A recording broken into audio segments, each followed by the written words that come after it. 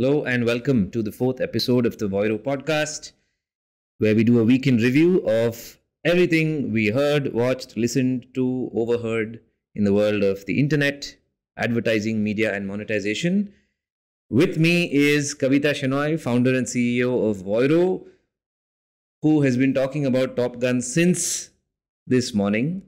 And I thought we should start with that. How was the theatrical experience? Oh my God. I mean, if I can just play the Top Gun anthem when I get up every morning, I would. I have just been reminded of what great cinema is. I mean, I know it's Top Gun. I went there skeptical because it's a sequel to it. It's Tom Cruise after 34 years. Did you know that the year that you were born, they actually made Top Gun? It's as old as you. Anyway, it was one of those movies where I sat there and I didn't know what to expect. But then when they turned the corner on Tom Cruise and that anthem played and everybody in the theater was like, "Ooh," there is something to be said about theatrical releases. And I think Paramount has really gotten it right. We read an article recently, I want to say in the Washington Post, about Paramount and how they stuck on. They didn't release their... New York Times. And they didn't release their the movie until this year. And there was a whole bunch between Shari Redstone and Bob Bakish where they wanted to figure out how they can address this whole streaming wars business. They assembled a whole bunch of deal makers, tried to figure out whether they need to buy somebody else, whether they need to be bought. And it's come back full circle to what we discussed last week, which is that they are not here to stand up and spend money in the streaming wars. They are not part of these streaming wars because they are content creators, they are movie makers, they are dream weavers, right? So, I mean, yesterday was just one of those times when I was like, oh my God, I love cinema. And of course, I was telling you there are 7 or 8 minutes of glorious men ripped with their tan bodies playing offense and defense football on the beach. It's a clean, great, fun movie. It's got high points. It's got Tom Cruise in a plane. It's got like this, your heart in your mouth kind of moments. Miles Teller is ripped. I can't believe that man can be that ripped. And everybody is just at their peak physical condition. I don't know. I mean, I was quite demotivated this previous week. I was finding people were not really kind of being a lot more motivated around me. And I guess you just have to watch an inspiring movie or two to set you back on film. Track. Yeah. Incidentally, Kara Swisher's podcast had David Ellison on this past week, who's the CEO of Skydance Media. And he was talking about something very similar. Apparently, Tom Cruise did not allow them to start filming until he was completely okay with the script because he didn't want to make a bad sequel, because of the narrative around sequels in general. And this is something we talked about last week as well. Over the last 2-3 years, everyone talked about how the pandemic has effectively killed the theatrical experience. And we saw the big theater conglomerates in India come together, create partnerships, find a way to survive. But I think through all of that, while of course streaming has its place and its benefits, for financial reasons as well as for just the sheer experience of what theatrical can offer, I think Top Gun has proved that there's definite magic in that format. I'm sure Christopher Nolan will be happy. Yes, I'm sure they will. And, there's a learning curve for even users and consumers. We kind of find the convenience of watching a movie at home, but nothing beats those 2 hours enveloped in, great sound, great visuals, and nothing to distract you, really, except, your bag of popcorn. Anyway, so this is Upfronts and New Fronts Week. What have you been reading? So the Adexchanger Talks podcast had Alison Schiff interviewing Debbie Weinstein this week, who's one of the vice presidents at YouTube. And of course, that took me down this rabbit hole. I didn't realize that the Upfronts are 60 years old this year. I didn't know that either. 1962, wow. I want to say. And it has been a changing narrative. A lot of people don't believe in upfronts. A lot of people say it's one big party where you just bring buyers and sellers together. And I think, of course, like anything in our industry, it has been evolving in terms of what it has tried to achieve. But as I was looking into what happened in this year's upfronts in New York City, I noticed, and that's what the Adexchanger Talks podcast was talking about, that for the first time this year, YouTube held its own upfronts. It had Brandcast, where they put the spotlight on Lizzo, who apparently made it big largely because of what YouTube was able to enable for her, of course, with her own talent. And they had Mark Rober and Mr. Beast, whose revenue from YouTube exceeds the entire revenue made by Pluto TV.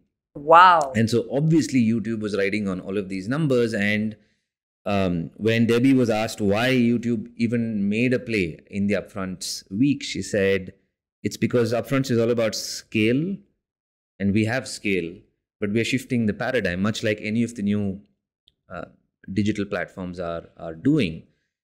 Traditionally, Upfronts have been this showcase where you walk buyers through your schedule of programming and try and woo their ad spend in your direction for everything that you're going to release in the fall. And YouTube, of course, can turn that on its head and say, well, we have new programming every day on our platform at the same scale that you would otherwise get. Now, there is an argument to be made, which is why Upfronts and why not new fronts, which is typically where all of the digital players are going to showcase their own products. But I think there has been this blending across these platforms, because even if you look at new fronts, 2 years ago, Walmart and Target showed up at new fronts. So technically, everybody is changing. And I find that there is this move towards one cohesive marketplace across both. And that's why I'm even more interested in where theatrical is going, where linear is going, where connected TV is going, as well as where digital as well as ad tech players. Xandr has a big play now in new fronts. In some sense, all of these are merging in each other's directions. Yeah.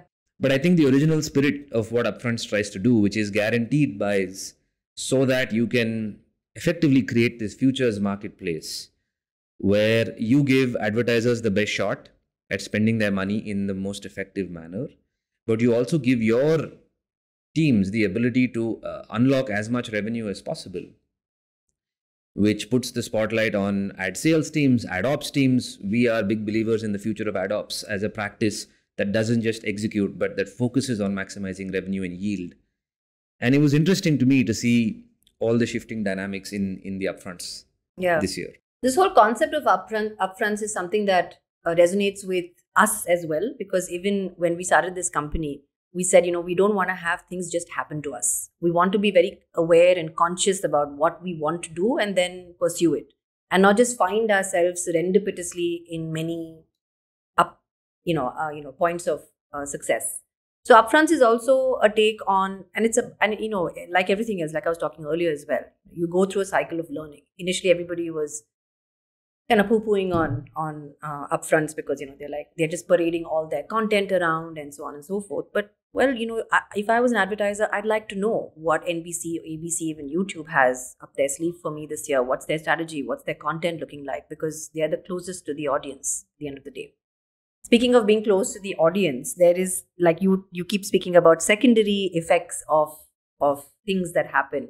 There are all these new titles that you're coming across right now. One is upfronts and new fronts. And of course, new fronts can be anything from new fronts to, in terms of technology, or new fronts in terms of audience, digital platforms, audiences, devices, etc.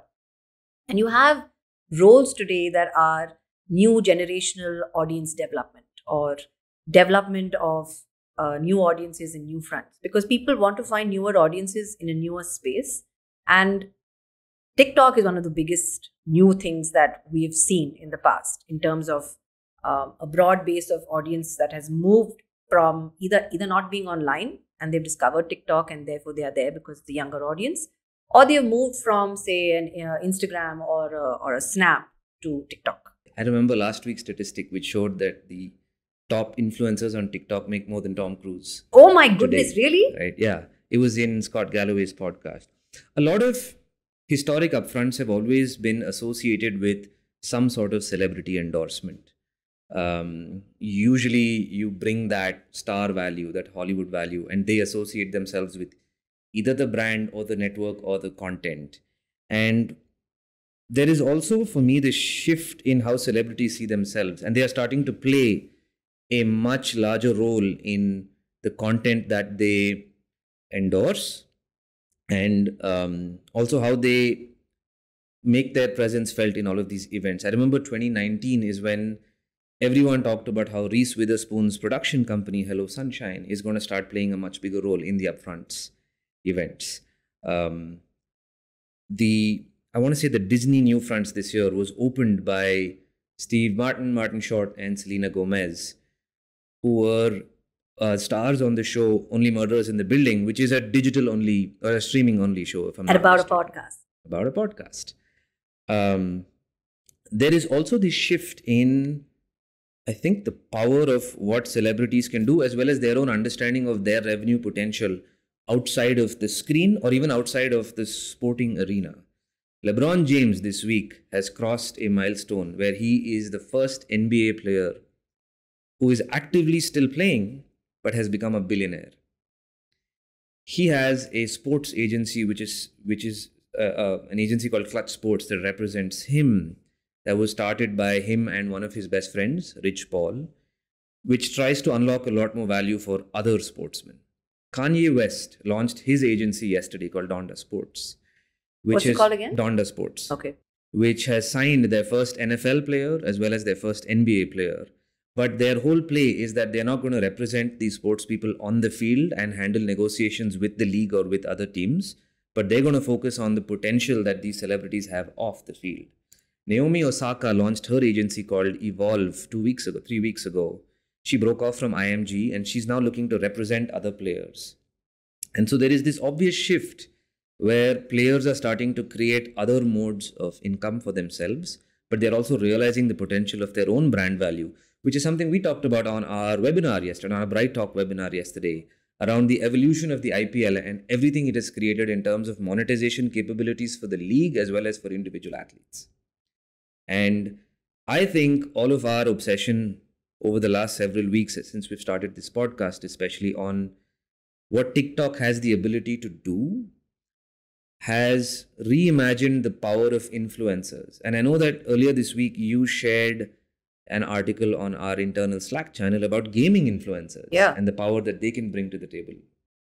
So gaming is a preoccupation right now with most of our brands that we see, most advertisers, because there's a highly engaged audience there. People want to engage with gaming, live stream gaming, even gamers in general in terms of influencers. And there are a lot of agencies also setting themselves up to represent either gamers or gamers representing themselves. So there is a bunch of stuff happening in that space, but what I wanted to touch upon today was this whole concept of Twitch versus TikTok, right? So last week we spoke about TikTok and the entire benefits and downsides of TikTok and what you may. But on Twitch, which has been around a little longer and kind of gained a lot of attention over the last couple of years. It got acquired by Amazon as well, and so it's got a huge base. Now, Twitch, it seems, is... Have you ever been to Twitch? Yes, I have. Yeah. And I found, when I went to Twitch and I tried to use the platform, I'm not a gamer by any measure, but you can see people craft live. You can see them host a pottery class live. You can knit live. You can stitch live. You can do a whole bunch of stuff that I didn't think was going to be on Twitch. It was quite surprising. So when I saw that Washington Post has about 44,000 followers, I'm like, what is Washington Post even doing on Twitch, right? I mean, okay, there is craft and art and gaming and whatnot, but then they live stream debates, they live stream various kinds of events. But there is a huge shift in how people are looking at Twitch, and there's a big struggle as well with advertisers as well as publishers, and specifically from publishers and therefore advertisers, between Twitch and TikTok. So TikTok is easy, it's app based, it's cheap. You can actually experiment a lot. There's a ton of creators. You can do short little videos, and you can have a string strategy where you have one video after the other. Twitch seems like a platform where you really need to produce your live stream. You need to come prepared. There's planning. It's appointment viewing. You have to tell your 44,000 viewers that you're going to go live at XYZ time. And therefore, advertisers have to hitch onto that bandwagon. It's not an anytime kind of a live stream because you're not doing it so often. But there is hope because we keep going back to this. The power lies with content creators. Now, if those content creators are people who are TikTokers or if they are old world publishers who actually have the know how and the network and the capability and talent to actually create content, so be it. The technology platforms are things where consumers will educate themselves, or it's upon those platforms to educate consumers. But we streamed live yesterday on Bright Talks, and we were talking about sports live streaming, and it is stressful. Although I knew that it's not going to be something that I'm going to be streaming out to 44,000 people. It was going to be just our office and a couple of other people who were joining in because it was one of our first, but it was still nerve wracking. It was still one of those things that we knew once we put it out there, we can never pull it back. We can do some kind of editing in VOD, but well, it is nerve wracking. So I cannot imagine the stress that anybody has in live sports streaming, in news streaming, or anything else. I remember the movie Social Network, where in one of the opening scenes where Mark Zuckerberg is sitting across from his then girlfriend, where she says the internet is written in ink, not in pencil. With Twitch, there seems to be a healthy relationship, and I'm choosing the word healthy a little carefully because that's how it seems to be as a consumer. And I know we talked about this yesterday during our IPL Bright Talk, where you said, it's a great place to be because everyone's trying to entertain us, everyone's trying to take care of us. Yeah. And the best content will always win. But there seems to be this healthy relationship between Twitch, TikTok, and YouTube, which reminds me of what Snap went through. I remember when Snap launched Stories, and next thing you know, it was on every other social media platform.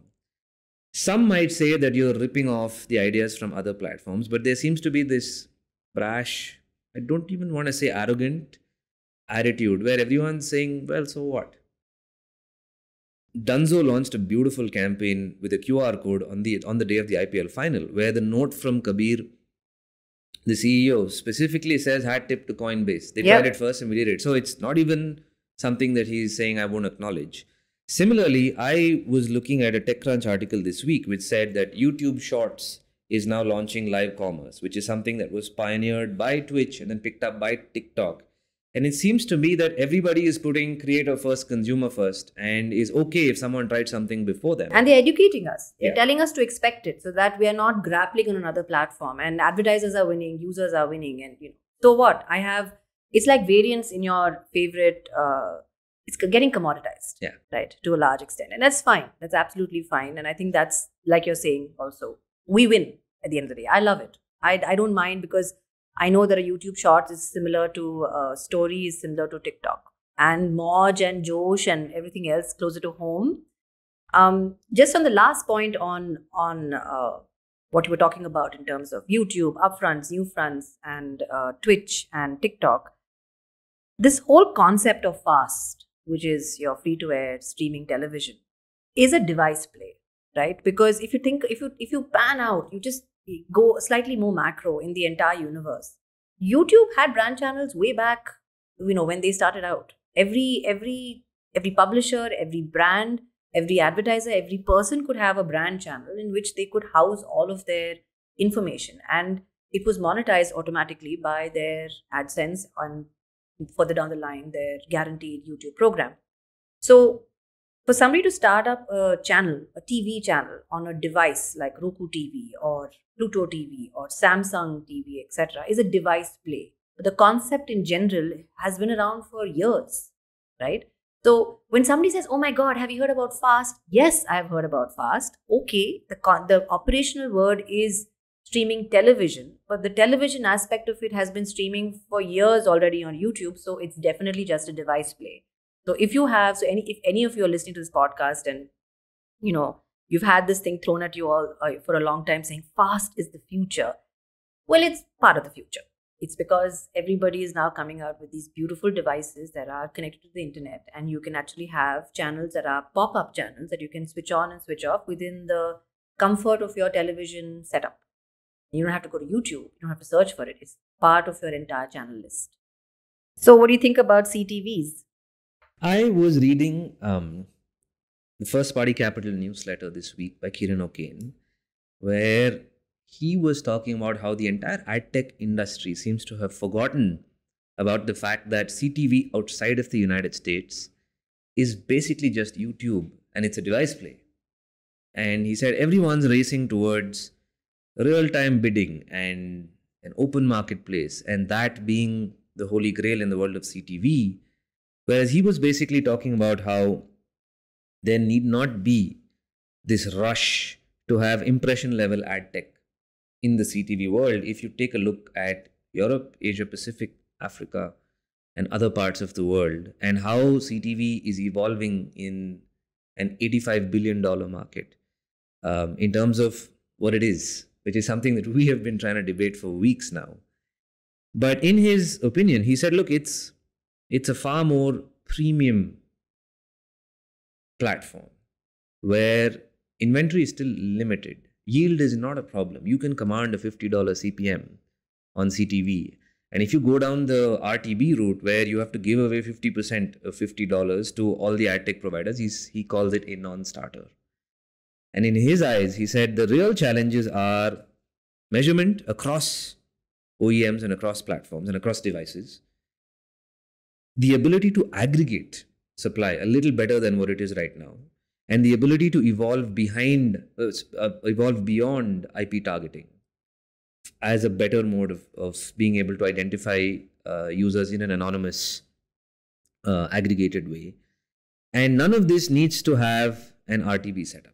This can be done directly. Netflix can do this directly. A lot of people can do this through direct sales because of the fact that it's so premium that this is possibly where the CTV market should evolve. And he calls that a paradigm shift that CTV really, really needs to see. I agree. I tend to agree with this. The concept of yield is something that YouTube can't give you because the scale is intense and discovery is so poor. You have to really spend a lot of money in the whole concept of marketing and getting people to your channel, etc. And you're subject to either the market or how much that particular impression has been commoditized because it's impression based. So definitely a paradigm shift. I'm still, both of us are still skeptical about this whole CTV business. I still think it's a buzzword. I don't know whether it's a device play, whether it's OEMs getting together, whether it'll ever happen, whether, some large digital set-top box guy or industry body will just come together and just even everything out in terms of a playing field or regulation and sharing of information and data and measurement and things like that. Speaking of large industry bodies and large industries in general, telco is seeing quite a day in India. We recently saw an article where Vodafone has now set up their own programmatic platform. We know Airtel is already in the fray. Jio is already around. We heard both of them speak at this year's AdTech in India. AT&T is a case study on its own.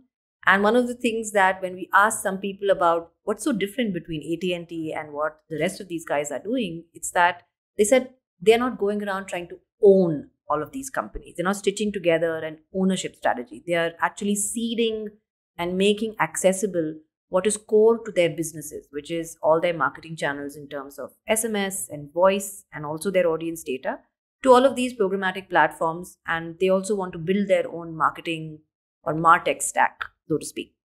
Do you have any opinion on what's happening there? I think execution, of course, is going to be key. But telecom companies across the world are always have been and will continue to be in the most unique position because of how close they are to the consumer and how well they know the consumer. Most of the keynote addresses we listened to at AdTech were largely focused on telecom companies saying, this is how well I know the user. And I think that's a delicate relationship, but it's a very deep one. And that gives telecom providers the ability to build services on top of it. VAS or value-added services have always existed. It's just that today they have to evolve given the nature of data, the nature of the experience that we have, and the nature of relationships that we all carry with our telecom providers. I signed up for this Airtel Black subscription recently, and it came with all sorts of subscription. It came with Netflix, it came with Z5, it came with a lot of OTT subscriptions bundled in that I never even asked for. And it's kind of a waste on me because I already have some of those subscriptions, or people in my family do and I mooch off of them. But the point Calling the Netflix police. but the point is, I think telecom companies are in a very unique position. And if we jog this a little further, and if third-party cookies do die, the death that everyone is trying to orchestrate, if privacy starts to become even more important, I think telecom companies are going to be in a much stronger position. And what they do with that position will effectively create, again, more services for us, but it'll, I think, give them a platform on top of which they can build several services that can be of great value to us. I agree. So it's been quite a week.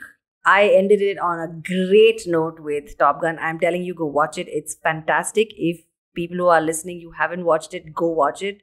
And after this podcast, play the anthem, because it is so inspiring and I love it. And I love theater and I love cinema. I'm super motivated about what's coming up. I hope they continue, and have a lovely weekend. Thank you, Anand. Thank you. Bye-bye.